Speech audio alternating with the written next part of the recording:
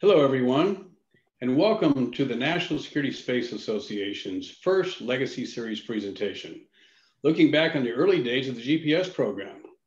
You're in for a treat to hear from some of the leaders who were actually there during those critical birthing years of the program, dating back to the 1960s, from technology to design to development and launch, and to include hearing from the proclaimed father of GPS himself.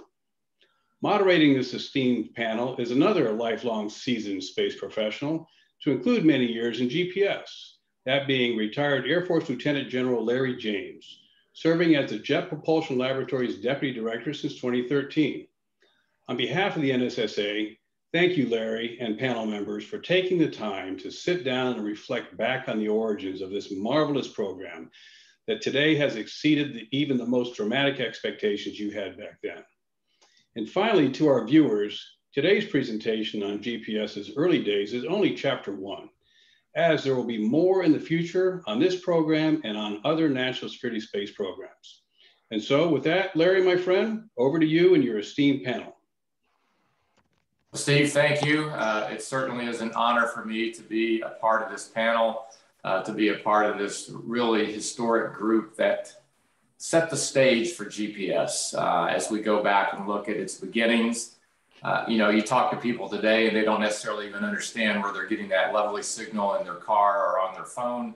And yet these are the men who actually brought it to birth and made it happen and proved that it could work. So it is an incredible opportunity to have them all together here today. And I'm very honored to be a part of this panel. I first touched GPS back in 1983. Ultimately in the Joint Program Office there at Space and Missile Systems Center in Los Angeles, and really have had a history with GPS really throughout the decades since then. But these men that we're going to hear from today, they really were the folks who brought this system to fruition and what has really become a worldwide utility that we all use almost every minute of every day in our daily lives. So with that, let me give a brief introduction to the panel members. I will give a more in-depth introduction as we hear from each one of them. But we'll hear first from Peter Wilhelm, a longtime operator at the Naval Research Lab. And I'll get more in depth into his background and history when he speaks. After him, we'll hear from Brad Parkinson, who really gave birth to the GPS program as we know it today, the father of GPS, well recognized throughout the community. Retired colonel from the US Air Force. After Brad, we'll hear from a retired Colonel Gaylord Green. Again, a long history with GPS as a junior officer as well as a senior officer, ultimately directing the Joint Program Office. And finally, we'll hear from Ed Lassiter, who came to the Joint Program Office and really brought some operational and acquisition perspectives that were needed at the time. Aerospace Corporate Vice President, and a key member of really moving GPS forward at a critical time. So that's our panel here today. Truly a great team of men who lived through the history of GPS and really brought GPS to us as we know it today. And what I'm going to have each panel member do is just really spend about 10 or 15 minutes reflecting on the time that they were working with the early days of GPS, what that was like, the challenges they faced, the hurdles they had to overcome, and really how they drove GPS forward. So with that, I'd like to turn it over to Pete. Again, as I said, Pete has his BS in electrical engineering from Purdue University. He spent some time in industry, and then he went to the Naval Research Lab back in 1959 and spent all of his career after that at the Naval Research Lab, where, for those of you who don't know, they were really the first folks thinking about atomic clocks in space and timing, and they had timation satellites and those sorts of things.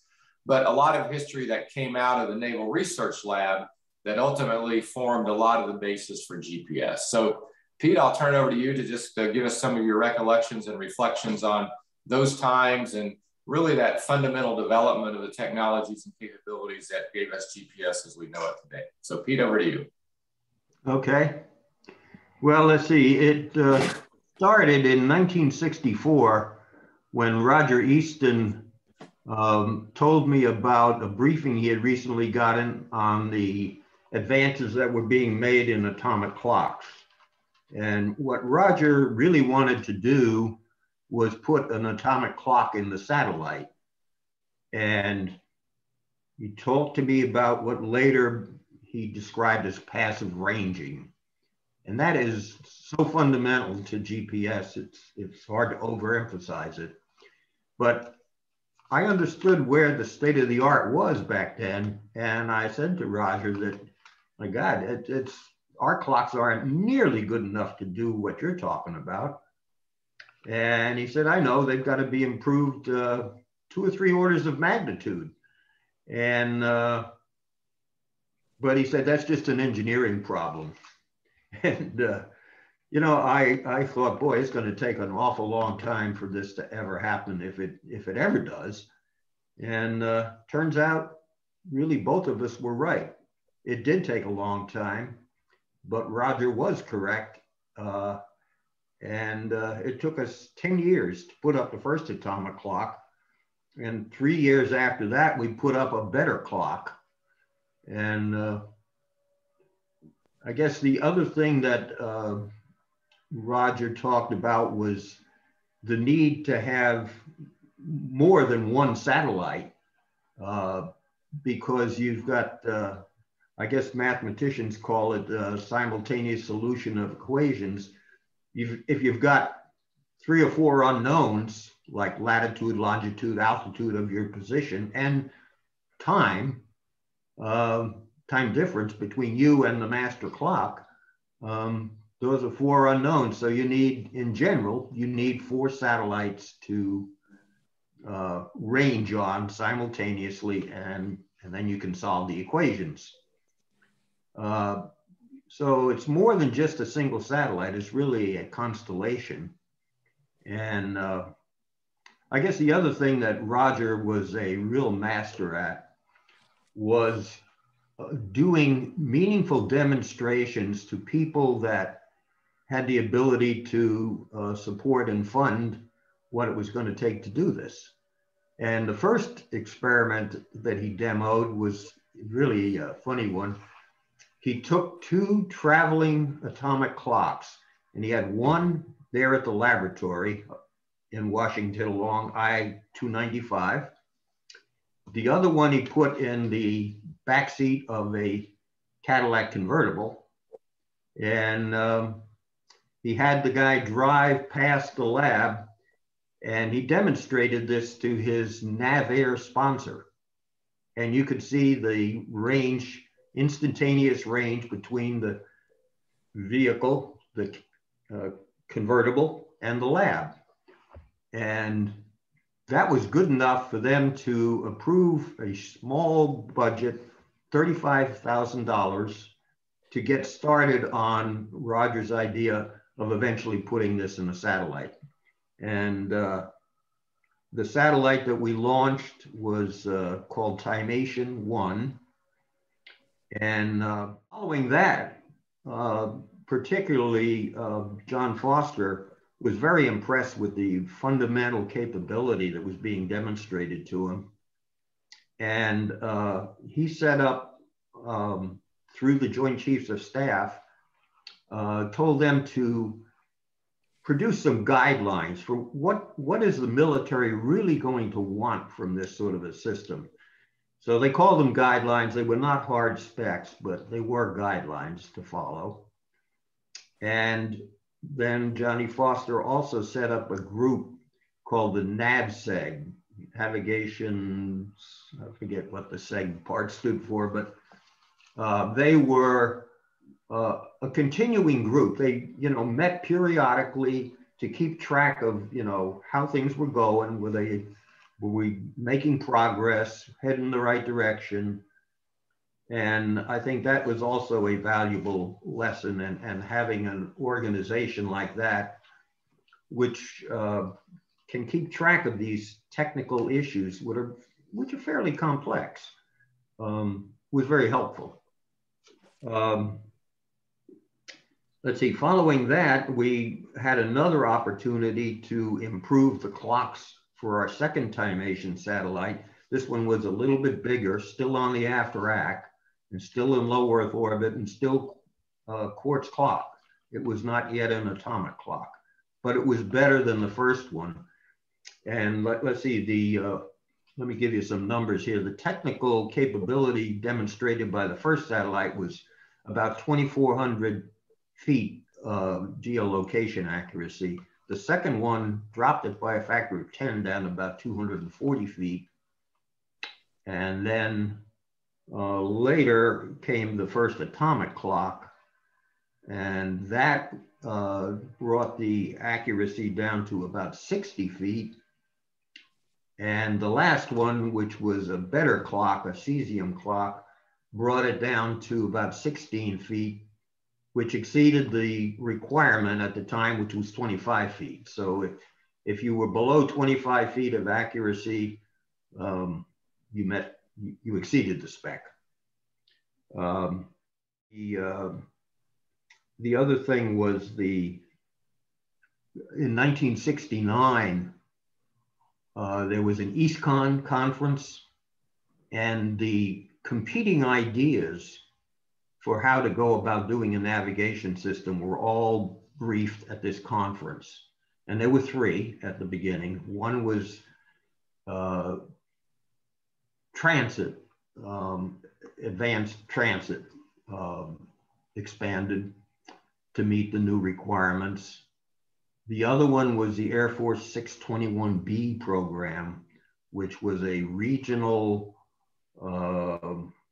system. There were 4 regions around the Earth, 90 degrees apart, that would cover most of the globe. And then there was the Navy's 12-hour orbits at about 62 degrees, but very circular. And the circular orbit was really important because if you didn't use a circular orbit, then you had to deal with basically Einstein's relativity problem, which would have complicated and limited the accuracy that you could achieve if you didn't in some way compensate for that. If you put it in a circular orbit, the shift in the frequency was basically constant. So it was a bias, it was an offset, and easy to correct for. So the key was the orbit was very important. And also with the orbit, you had to have something that was very predictable, because just like the clock, an equally important error is an error in your ephemeris of the satellite. If you don't know exactly where the satellite is, then everything's off. So they're both very important. And that was the key to the Navy's proposal. I think that really gives us a good summary. I think we'll wrap up there with the Navy component to the NRL component. As a young captain who helped launch Navstar 9, 10, and 11 on the Atlas, thank you for getting an Atlas that really worked after Navstar 7, of course. But yeah, a lot of great history there and a lot of great understanding of atomic clocks and the requirement there and all the things that you talked about. But I know Brad will amplify on that. So let's move to Brad. And again, just a more in-depth introduction. Brad went to the Naval Academy. He got his master's at MIT and PhD at Stanford.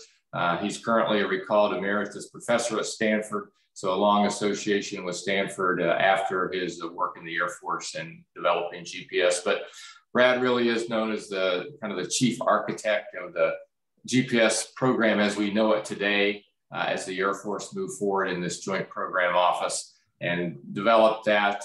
He's got multiple awards, IEEE Fellow and Stanford Engineering Hero. And, you know, he has just really set the stage and the standard for navigation from space. So Brad, certainly you bring an incredible amount of history to this, and you lived through it. You kept it alive. So we love to just hear from you and your perspective. Well, thank you for that, Larry. Yeah, in November of 1972, I was happy as a clam. I was running engineering a large engineering program for the Air Force called ABREEZE. Don't have to get into that, but I got called in General Schultz's office, a 3-star general, and he suggested he wanted to move me. I already had a hint that this might happen. I had a background in inertial navigation. I had the full Kool-Aid from Dr. Draper. I understood self-contained. I was all for that and somewhat skeptical about radio navigation.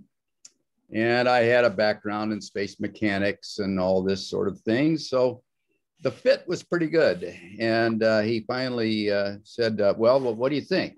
Should I transfer you? And I said, well, you're going to make me in charge. And he said, well, I can't promise that. And I said, then I don't want to go. And a 3-star general is not used to seeing a brand new colonel talking to him like that. And he nodded but didn't say anything. And as I stepped out of his office, I think it took him about 5 nanoseconds to call personnel and says, transfer the young colonel.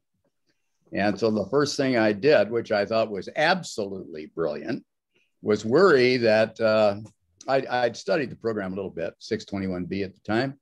And the first thing I did is pick up the phone and call someone who already worked for me. And his name was Major Gaylord Green, because he was a very brilliant young officer, and he and I had been students together at Stanford, he getting his master's and I getting a PhD. And I knew him quite well. And during the brief period that I was at ABREEZE, he had demonstrated, first of all, more than anything else, Gaylord is outstanding at synthesis. He can conceive things that I think were brilliant. And he was an unabashed user of other ideas, melding them together, and that was an important capability. But at any rate, in November of 1972, I was suddenly stuck with a huge problem. First of all, we were in a heck of a food fight with the Navy, and there were a lot of differences. I am reminded, as I hear my friend Pete, who I greatly admire, I am reminded of the story of the elephant, in which the blind man walk up to the elephant and all have a slightly different view of what that elephant is all about, in terms of the guy grabs the tail and says it feels like a rope, and somebody grabs the leg and says, no, it's like a tree, and et cetera, et cetera. So just as one might expect, as old memories fade and et cetera, there are a few of Pete's details that I would modulate slightly. But nonetheless, I want you to know, if I do that, it is with great respect for both NRL and for Pete, who I personally think is one of the great resources that we had during the time of the Cold War. Well, I was suddenly faced with a leadership challenge. And the leadership challenge to me had 3 aspects. And I'm going to delve into just one of them later, but let me just say what they are. The first was, if we were going to do anything, we had to get the technical details right.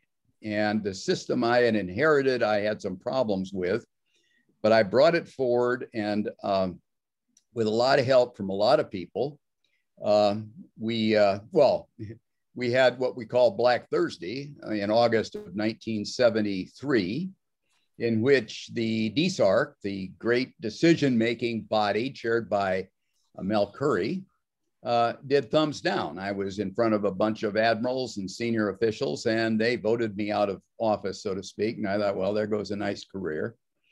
But Mel Curry, who was an absolute mentor to GPS, he inherited Johnny Foster, who I also knew. But by that time, the administrations had changed. And so Mel Curry, Dr. Mel Curry, said, Brad, I want to see you in my office. And I thought, well, I'll get dressed down. And so I went into his office, and it was just the opposite. He said, listen, I think you're going to do a great job, but you've got to incorporate a wider view of what we ought to do. And at the time, the Air Force already understood the need for atomic clocks in space. And back in 1965, there had been a study advocating we pursue such a program. But bless his heart, Roger Easton was the guy who actually was pursuing it. And it was kind of a desperate quest, because really stable clocks, atomic clocks, were laboratory devices. So I'll say a little more about that in a minute if people can tolerate it. But at any rate, the first huge challenge was to get all these technical details right. And after being canceled in August, Mal Curry said, come back to us, bring us your view of what this design ought to be, and we will see if we can't approve it. And so I called a meeting in the Pentagon, a famous Lonely Halls meeting. Gaylord was there, and one of the mainstays. Steve Gilbert was there. Bill Houston was there. There were a bunch of, to me, real heroes of GPS. And we took all the knowledge that we had and accumulated it and came up with what amounts to GPS today. I know of no major changes in the concept that we advocated. And I'll say a little more about where my view is, where some of that came from. But nonetheless, I had to get the technical details right. So that was the first management challenge.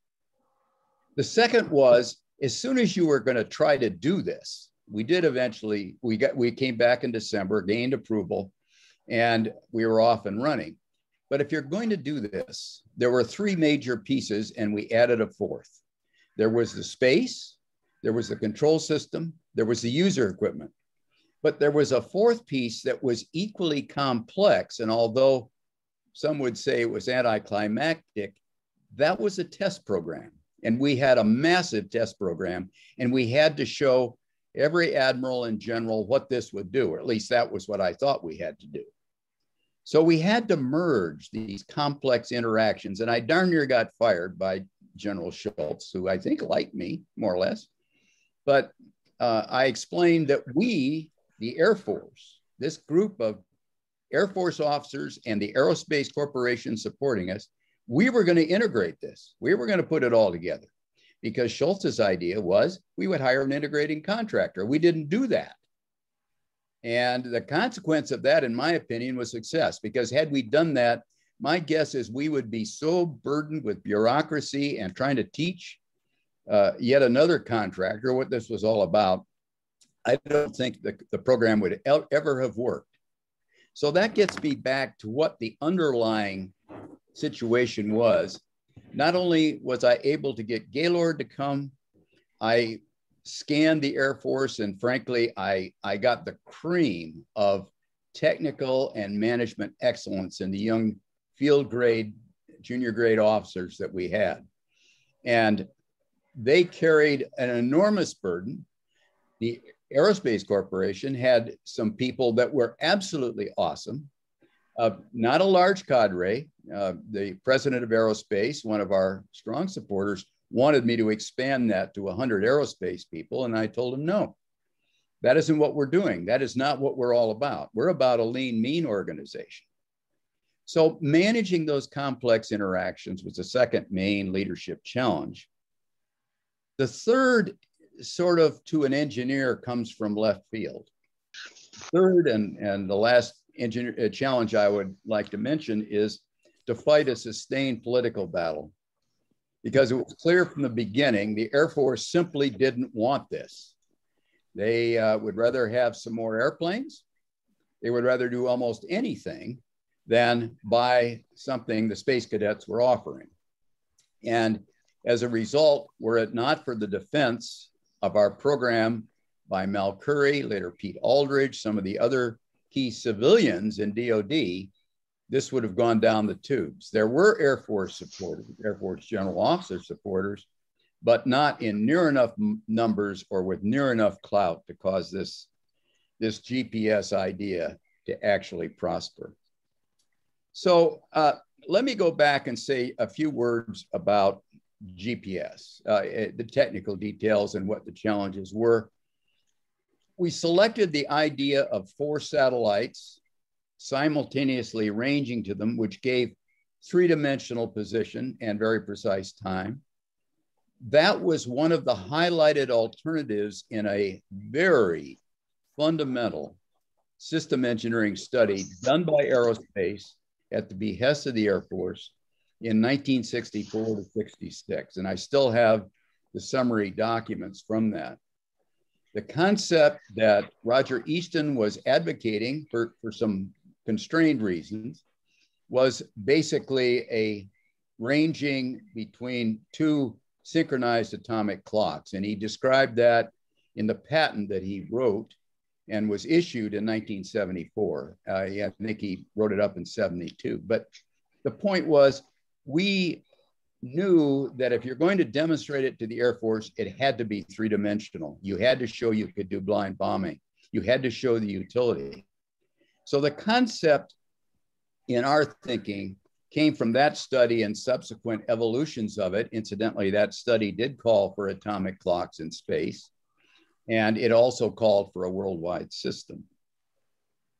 The second major innovation, Pete has already touched on it, was the signal structure.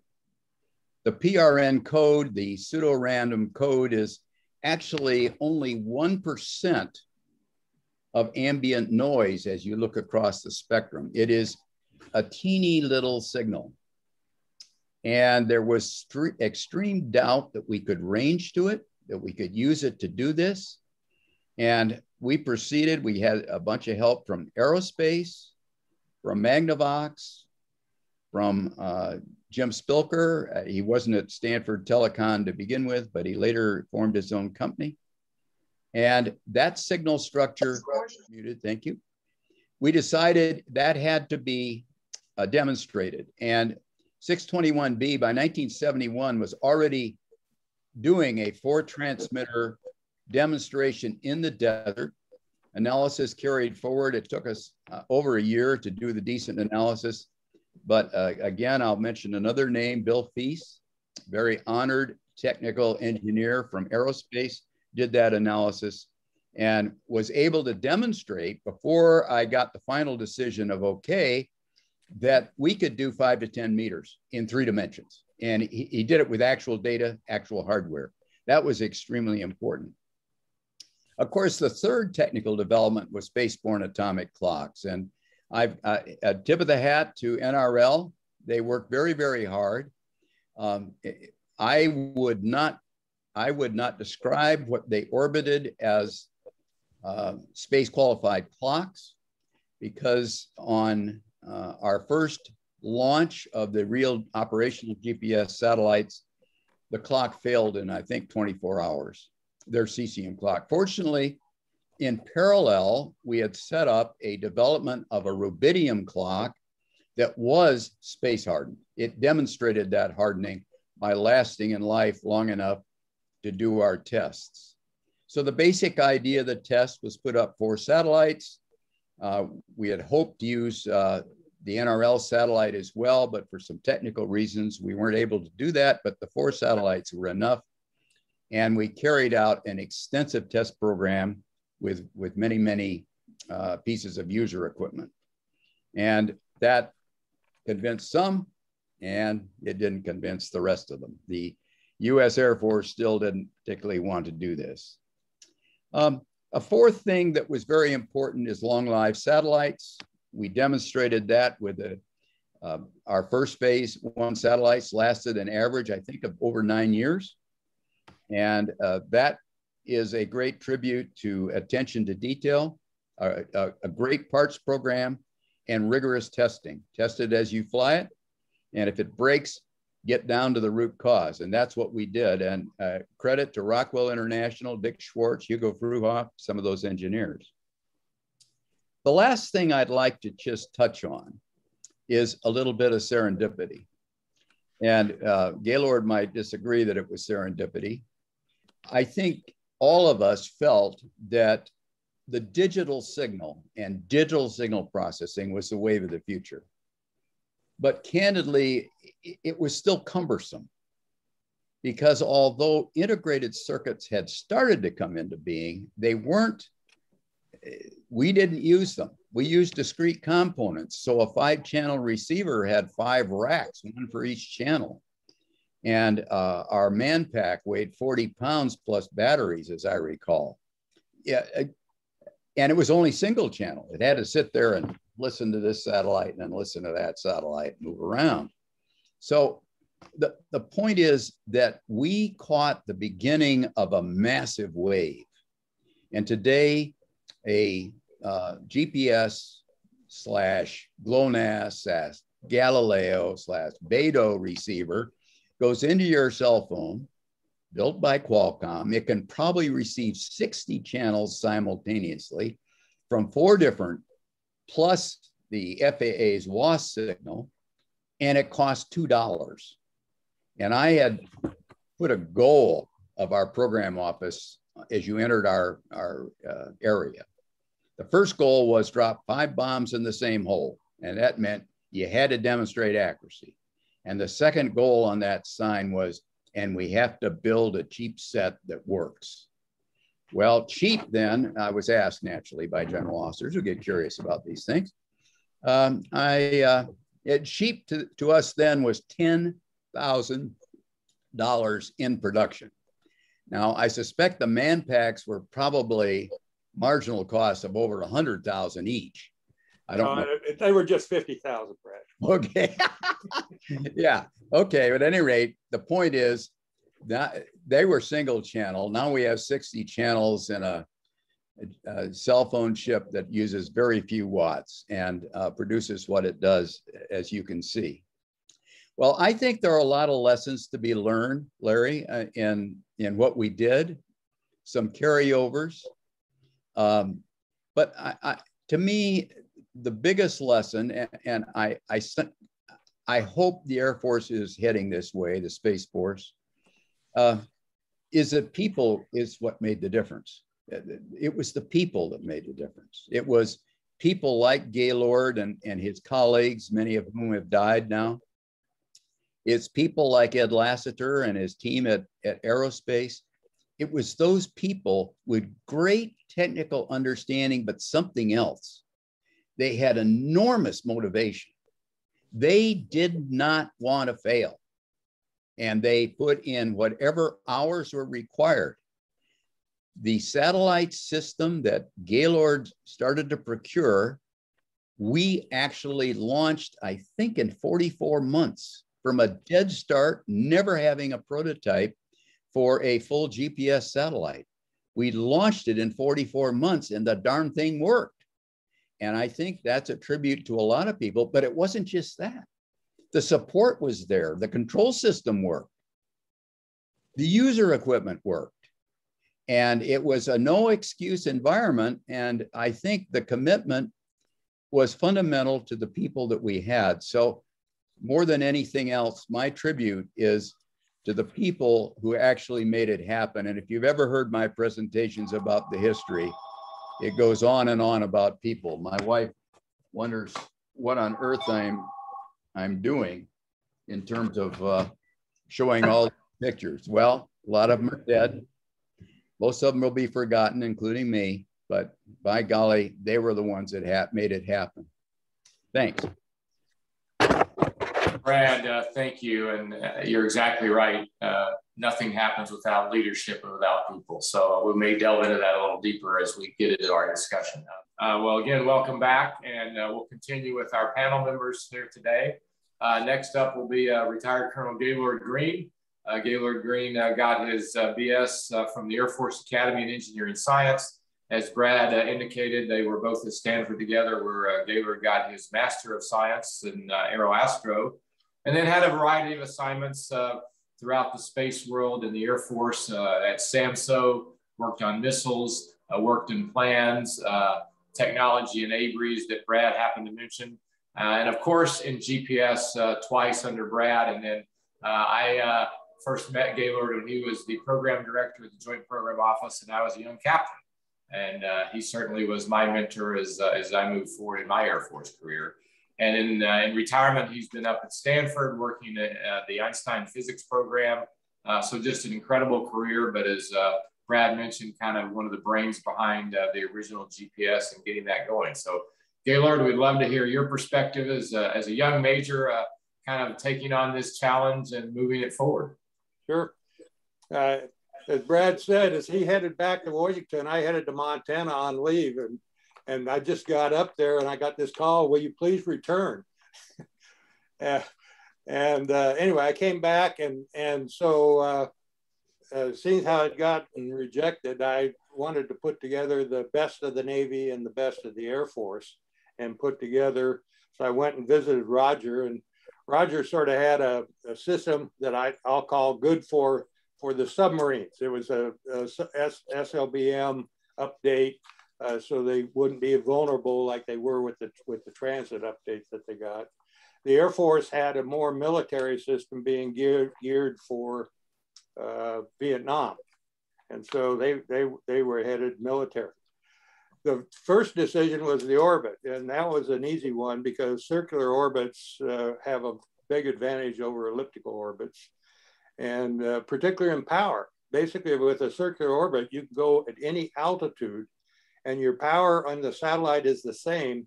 The only difference is your antenna. As long as you stay Earth coverage, Earth shrinks like R squared, loss goes like R squared, and so the power is constant in the satellite, and all you're adjusting is the antenna. And so we went with a circular orbit. The user equipment guys always wanted more power, which was a problem on the satellite because 3 dB required a sizable increase in the satellite size.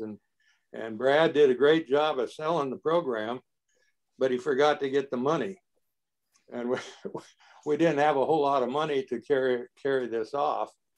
And so what we did do is do everything there to try and minimize the cost. One of the things is the user equipment wanted more power. And so we specified power on the ground. We guaranteed power on the ground, wrote the incentives of power on the ground. And that gave Rockwell a chance to do a unique antenna design with more power in the edge and less in the center, where most satellites were more power in the center and less on the edge. The next thing I'll say is analog versus digital. Gaylord, I thought you were going to talk about that under the table loan you got from Abreeze to keep this thing going. Okay. Brad, being my boss, he and this major I worked for at the time, who had been in plans, they decided we needed to get an independent study. And I had this guy who had worked for me before, Isaac Newton Durbrow, who I thought would be perfect to do the analysis that we needed. And Brad took off to school there, and so I went back to Abreeze, requesting a loan because plans didn't have any money. So I requested a loan and told him I'd like to borrow basically 1 man year. And so I said, we may not be able to pay you back, so don't expect to get paid back. And they agreed to loan me the money for 1 man year. I put it on a contract that I used to have because Isaac Newton Durbrow used to work for me. And I came back and Brad was still gone. I was trying to figure out how to tell the major what I had done. And one day he poked his head in the office. He says, I'm going to staff meeting. Do you have anything to report? And I said, yeah, that study you wanted, tell him it's on contract. He said, but we didn't have any money. I said, I know, I borrowed it, but we might not be able to pay it back. I said, I know, I told him. He said, but we didn't have any authority. I said, well, I know, I borrowed that too. And he went down the hall talking to himself. But anyway, that turned out to be a good thing later on. But anyway, the Navy had an analog system, side tone ranging, and the Air Force had a digital system, PRN, that Pete talked about. And I felt that the analog system, the side tone ranging, did not have enough military utility. So we went with that. The Air Force had L-band and had 2 frequencies already approved. Roger had UHF, which was a lower frequency and and didn't have an approval process. He could use it in an R&D sense. And so that one was easy too. We went with L-band at 2 frequency. TDMA versus CDMA, time division multiple access and code division multiple access. And that one I felt that the satellite would be better served with the code division multiple access rather than a pulsed sort of a thing that would be harder on lifetime. And it was important to have a long life satellite. the rubidium clock, Roger flew the rubidium clock, but it didn't last long enough to really even test it on the NTS-2. And Rockwell picked up the rubidium and did the engineering to give it a long lifetime, sort of a thing. And basically, it was a lot of fun, and like Brad said, it took a lot of energy, and we had a lot of help from aerospace. Bill Shang and Irv Resetnik. Irv, he was the dancing bear, and I was the teddy bear. So anyway, that's my short story on the lead-in. All right. Well, you mentioned aerospace, and I think what better time to segue to Ed Lassiter. Ed is just a stalwart of the Aerospace Corporation. He got his bachelor's at University of Kentucky and EE, master's at MIT. Also went to UCLA for another master's of engineering. He was an executive vice president at Aerospace, but he basically came over from the classified side to bring some I would say, operational focus and acquisition focus to the program office. So Ed, maybe you can tell us a little bit of that story as you entered into the joint program office world. Well, thank you, Larry. And I do need to say that I did have my head down in another world while all these pioneers really of bringing the GPS architecture and system engineering trade-offs and all kinds of technology that my earlier colleagues at Aerospace, Woodford and Nakamura, in working in the plans and technology group and supporting that group in the Air Force at SMC, had done all these 621B studies and done experiments and technology and great analysis and trade-offs. I came late to the party, and that all groundwork had been done. And even the Lonely Halls meeting, when the 7 officers and 3 aerospace guys got together, I missed all of that. And the reason I missed it was I was over in the NRO special projects area. And for a decade before GPS, I had been the program director of what was really turned out to be one of our major national security programs. But it, like GPS, started as a high-tech, cutting-edge tech thing that was really an experiment that a lot of people thought had no chance of working, and behold, it worked. And so I had my head down as in 10 years of being a program director of that program.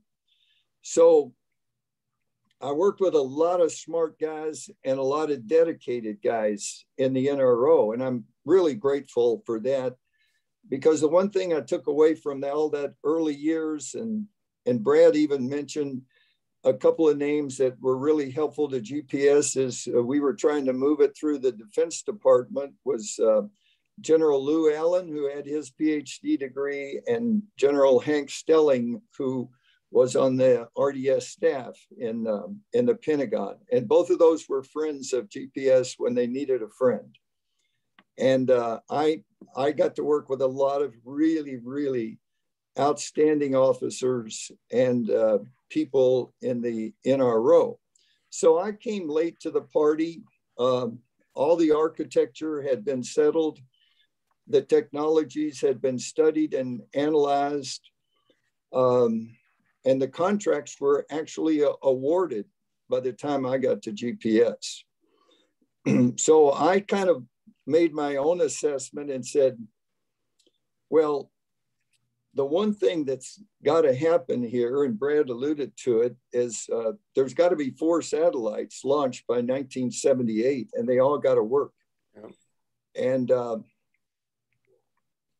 So I intentionally went back to some people that I'd met in the NRO days, and recruited several of them who had I thought, the best background that I could get in what it took to launch, I'm going to say develop, acquire, launch, and operate good satellites on orbit.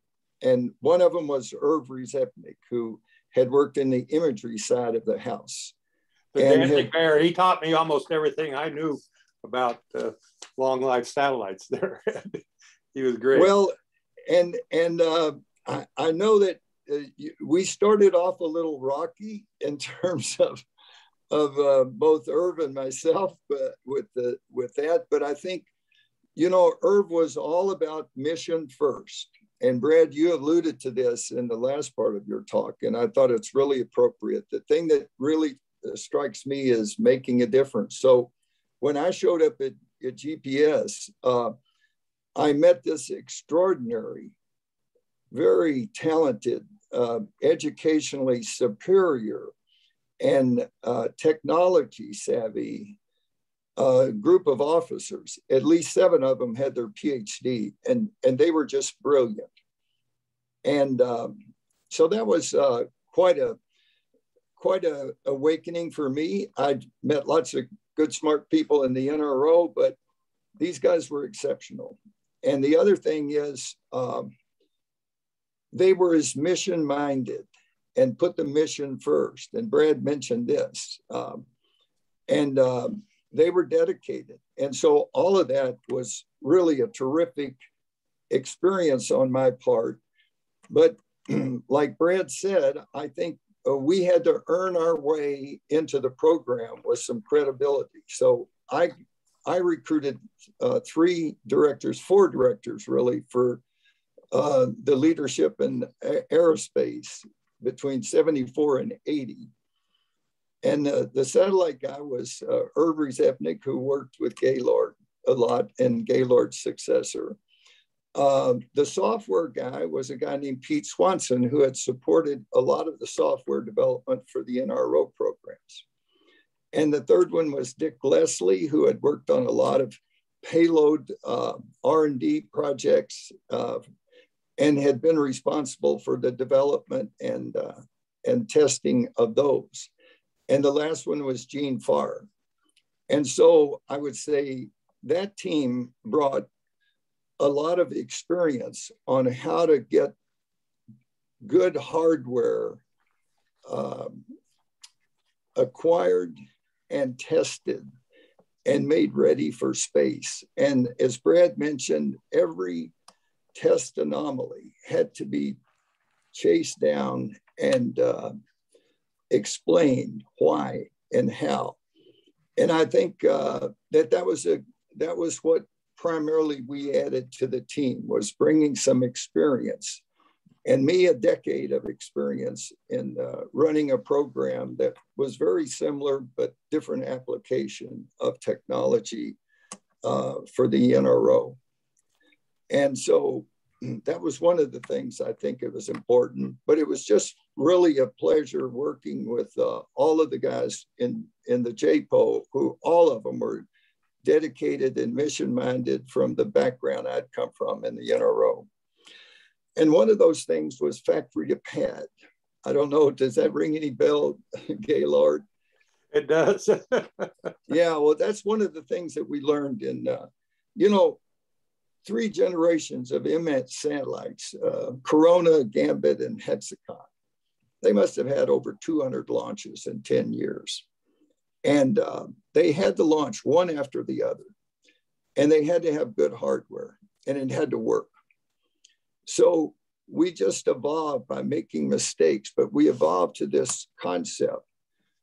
You really have got to do good parts, S parts. And by the way, I think the NRO funded a lot of these chip lands that all we got our parts from were from those S parts who had been funded essentially and established by special projects. And they benefited all of the space programs.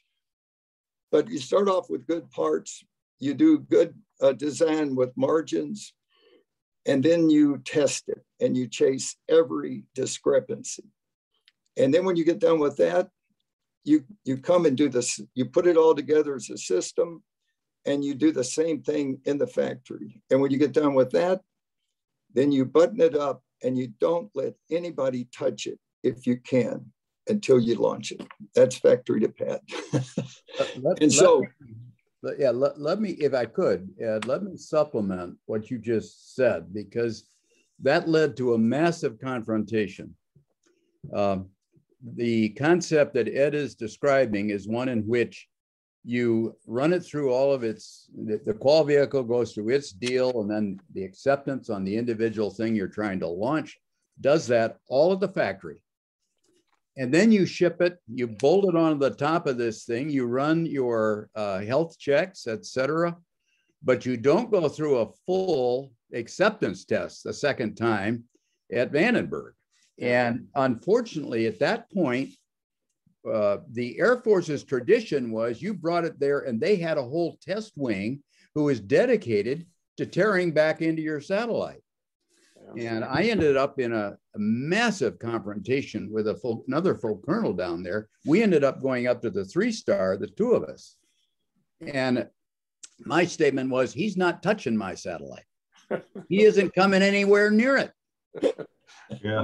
And this guy said, no, the tradition and the documents, and they all say we're supposed to do this. I said, I don't care what that says. You're not touching my satellite. And Schultz listened and watched these two colonels arguing vehemently in front of him. And finally he says, Brad, you're the program director. You're responsible.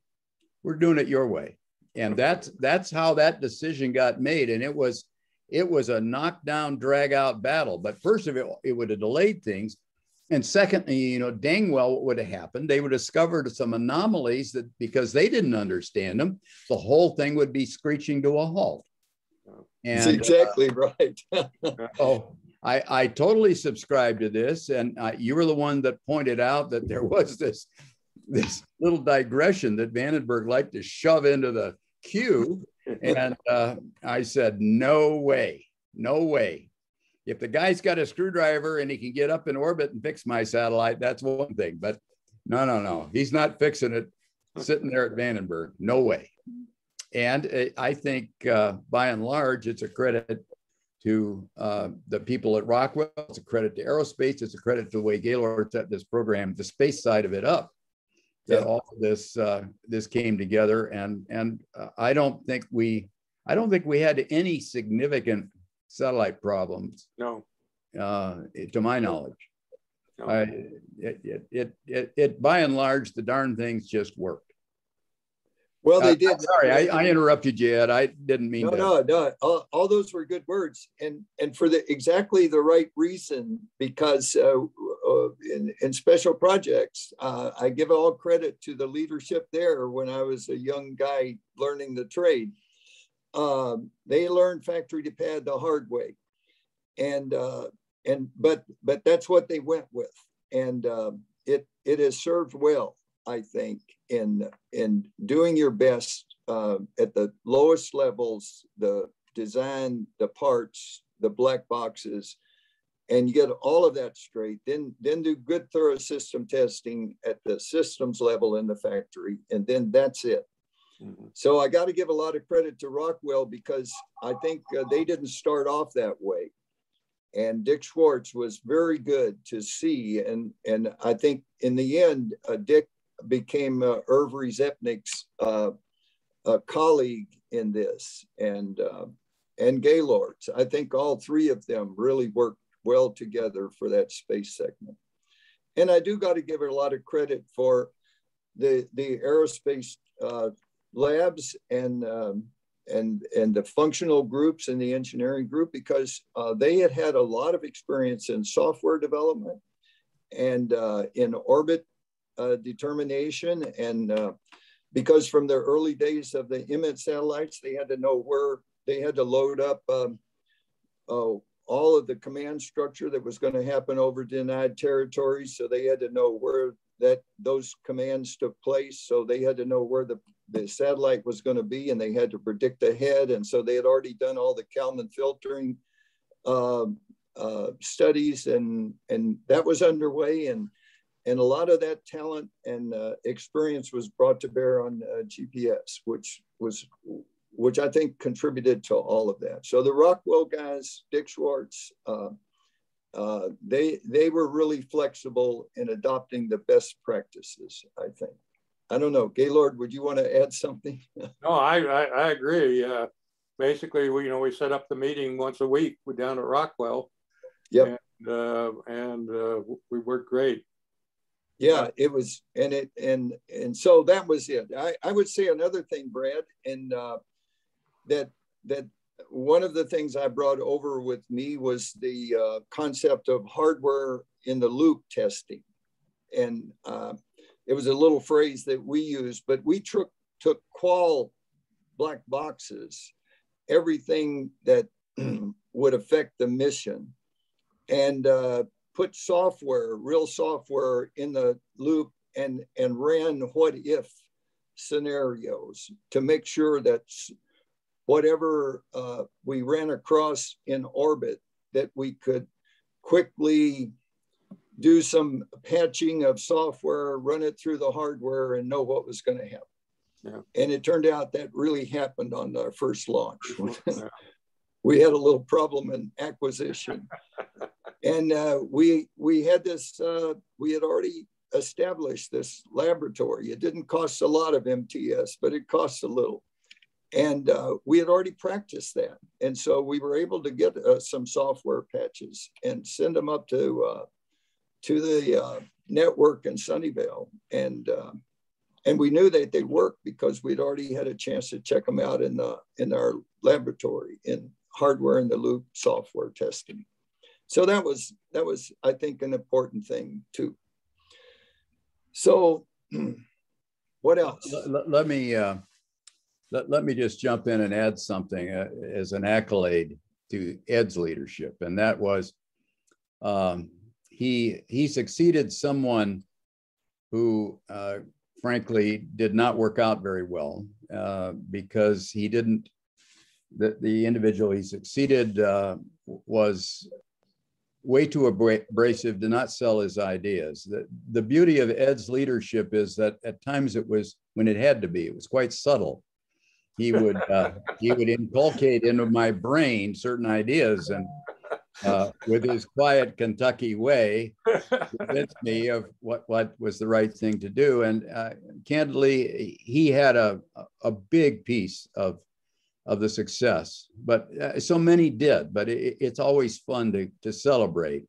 And Ed, you did one heck of a great job. Thanks.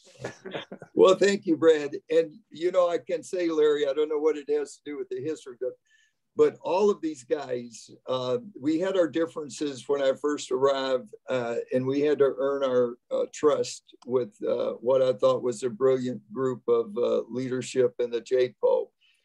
But, we turned out to be life friends with all of them. And I kept bumping into them all at different points in our careers as we aged gracefully or ungracefully together. And it was a great experience. And, but it was our challenges. And I thought that's primarily what aerospace brought to the table, was some experience gained in the NRO, and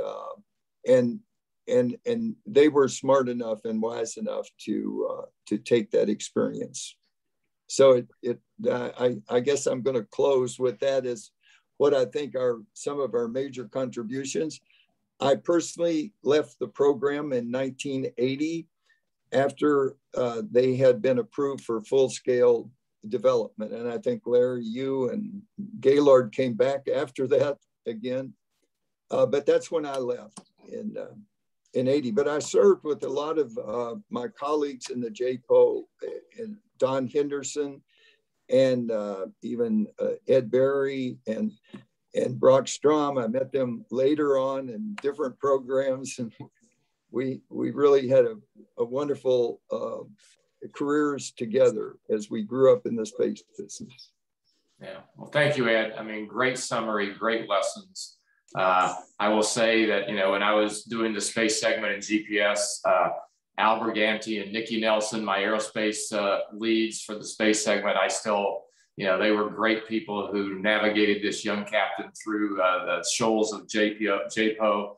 And I always remember that as a young captain, and when Gaylord Green came in, he made the young officers do a special research project and then outbrief him. And it's like, wow, I got to brief the colonel. This is pretty scary stuff, you know? So, but he challenged us, and I think he had a great team that rose to the challenge.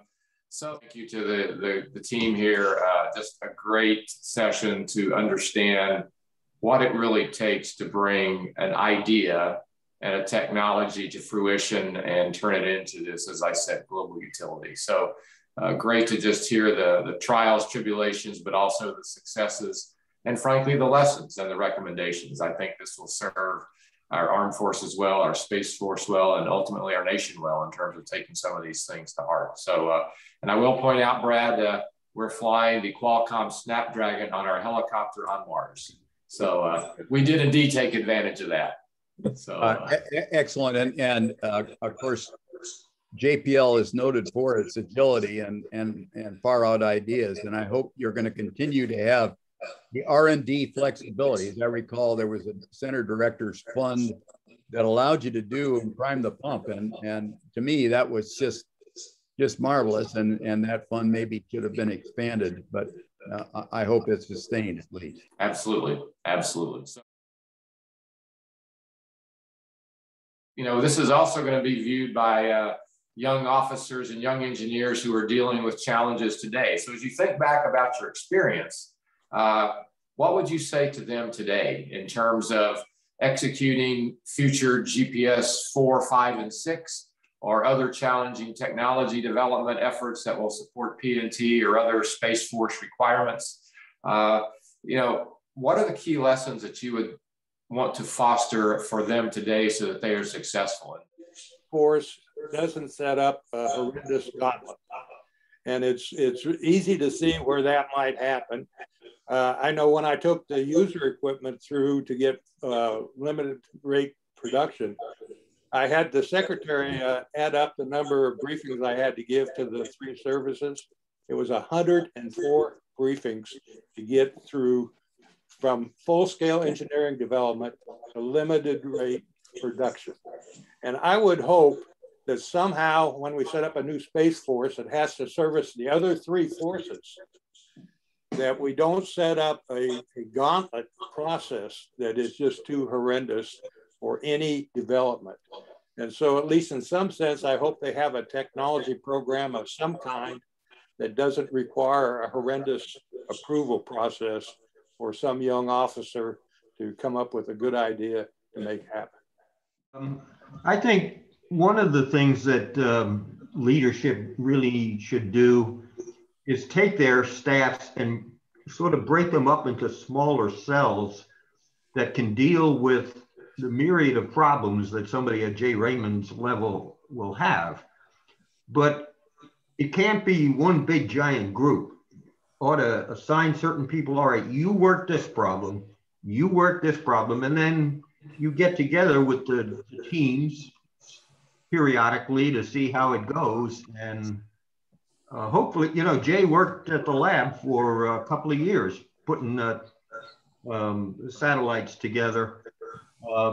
And I think he's probably saw that at the lab. That's how we did it. We had small focused teams that worked a particular problem. And then management can sort of sit back and say, yeah, that's important. We're going to really push that. Because at some point you do have to prioritize. You can't deal with every damn problem. And, but that's the way I would recommend they try and do it. And obviously, as we've said time and again on this thing, it all comes down to the people. You've got to have good people, but they've got to have clear direction, and they will self-motivate then. So anyway, that's my take on it.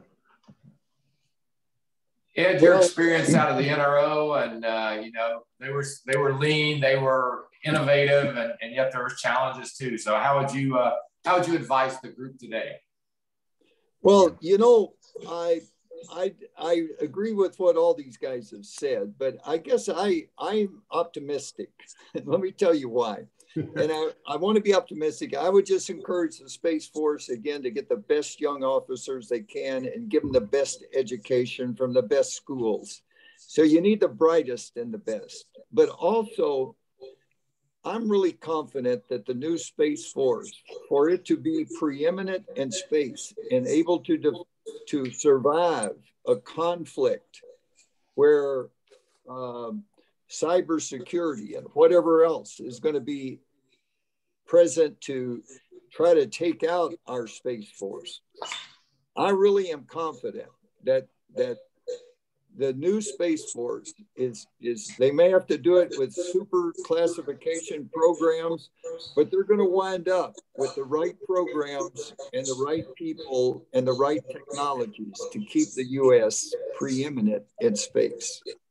And just like we did it back in the Cold War in the 70s and the 80s, and then we got overtaken by the digital revolution, and it just revolutionized everything and put GPS in our little cell phones in ways that we never could have dreamed of when we were all working long hours in the JPO between 74 and 80.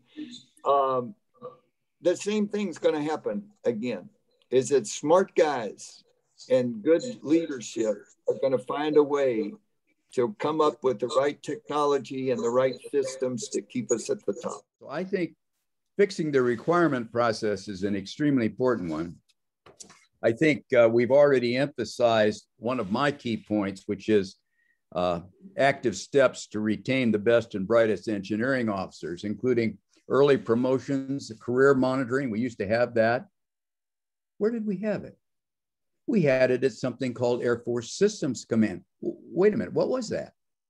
That was something that the great wisdom of the Air Force jammed in with the logistics and called it Materiel Command. And in the process, in my opinion, stripped away what Systems Command had been. And in part, the reason was that the operational Air Force didn't understand the development process. They thought it was you go buy paper clips or something like that. It isn't. As every one of you here, and Doug hasn't said anything, I hope he's still listening, but the innovative... I'm listening and smiling, Brad, no question about it. I'm glad you're there. Look, the innovative development, it's more like combat than a by-the-book, no-risk process. Once you get to the point you know there's something good, you stamp out a few. But I contend these large block buys are driven by the wrong people for the wrong reasons. We should be able to come up with an innovation and within 3 to 4 years have that on orbit. NTS-3 is a great idea. It is horribly late. The idea has been floating around for at least 10 or 12 years and we still haven't got the thing up there, have we? And so I applaud the idea. I absolutely am appalled by the execution. And the trouble is the sense of urgency is not there and it really bothers me. So if I were king, I would somehow reestablish Systems Command. And I know that everyone would say, oh, that's expensive. We want to do it, la-di-da. I would lead it. I would have as leaders development qualified general officers, and it would include this delegated personnel function that monitored the career of people like Gaylord and people like Doug and ensured that those bright people, if they stayed in place for a long time, weren't being penalized. That if they got to stay there and see the fruits of their labor, the accountability that they had been given come to fruition somewhere, that those people would be rewarded, not penalized. And if they failed, they would not be penalized unless the failure was due to their own culpability. But so that's my passion speech. Sorry, if you'll allow me to jump in from Brad's point, because he's made some excellent points there. I just want to make sure people understand. He talked about NTS. Ellen Palikowski and I approved an NTS development program back in 2012. It is now 2021. That's 9 years for an experimental satellite meant to prove an objective, which is 2.5 times longer than the original GPS satellite that took, like Brad likes to tell us. It just awful. And his comment about Air Force Systems Command couldn't be more on point. We lost something special. I'm very happy to see that the Space Force has a Space Systems Command. The question is, can they make it as special? This look back in history of the founding and the creation and birthing of this global utility we have today. Well, I certainly agree from my perspective of being in this for 50 years or more that what Brad said is appropriate. I guess I'm going to say that, you know, there's the technologies that are going to be in the future about how Moore's law keeps being achieved. It's getting harder all the time. It's getting more complex. But, you know, we're doing it. And I just read an article recently about this process that has been developed for the next generation of achieving Moore's law type numbers by a Dutch company. I think it's ASML. I'm not sure of that. I may have that mixed up. But anyhow, it's terribly complex. It's the most complex machine ever built in order to produce ASICs chips of the future. And it is right now, the Dutch company in cooperation with a German company has agreed that they will not sell this to one of our adversaries. So I think that kind of innovation, that kind of bringing new capabilities for AI, for quantum communications, for all of this stuff that we're going to need in the next generation or so to keep America preeminent in space. I think I'm confident we're going to get there. It's going to take a lot of hard work, but I think, again, I'm kind of beating the horse on this, giving young officers the best education at the best universities, letting them get into technology, and then letting them get into endeavors where they have responsibilities and all the things about bringing stuff to first. I mean, the program that I was director of for a decade in the NRO, we got from a program go ahead to first launch in 3 years. And that's hard to do in today's bureaucracy. But I think they'll always create special groups where they do special things, and they do them fast and they do them well. Excellent. Thank you, Ed. That I find really are going to be very important in the future are things like 3D printing. I know there's one rocket company that is basically claiming they're going to build the entire rocket, at least 98, 99% of it with 3D printing. That sort of thing could be done in space. You combine that with space robotics, and I see that sort of coming. I don't know how many years it'll be, but it's coming. The revolution in reusable launch vehicles is certainly going to continue. And when you can put up, 80 satellites at a time, that changes the whole equation. And that's happening as we speak. Which brings me to my last point, and that is we better start taking the issue of space debris really seriously. If we don't, it's going to kill us. There won't be any space program for anybody. We've got to do something about it. And the quicker we can put stuff up, the faster the problem grows. And I'm a big believer in the Kessler syndrome. It's going to happen. I don't know when, but it's going to happen. And once it starts, it's too damn late. I end up particularly struck by the differences between GPS as an agile, urgent program, the gunship that I was on as an agile, urgent program, and the way we do things today. And I think in part it's a belabored approval process that could be fixed. In part, it's in the old days, if you go all the way back to the history of the Air Force, it was build a little, test a little, build a little, test a little. And those cycles, particularly towards the end of World War II, were very rapid. And I think the F-104 is another example of a skunk works, build a little, test a little. As I remember, it was assembled, the first model, in like a year and a half. It was but how did they do it? They used things that were already existing. They didn't hesitate to do that. And particularly on GPS and the user equipment area, I think the user equipment people are largely ignoring the Qualcomm chips that now not only have dual frequency in all constellations, they can do carrier tracking and get potential accuracies at the centimeter level. This is at a $2 chip. Nothing like that, to my knowledge, has been incorporated into the military user equipment. So I would like to see a PNT guru for the Air Force or Space Force. We do not have one. The Navy has one, as I understand it. The Army has one. We do not have one with budget authority. And I would like to see a process of build a little, test a little, and try to get around this requirements morass.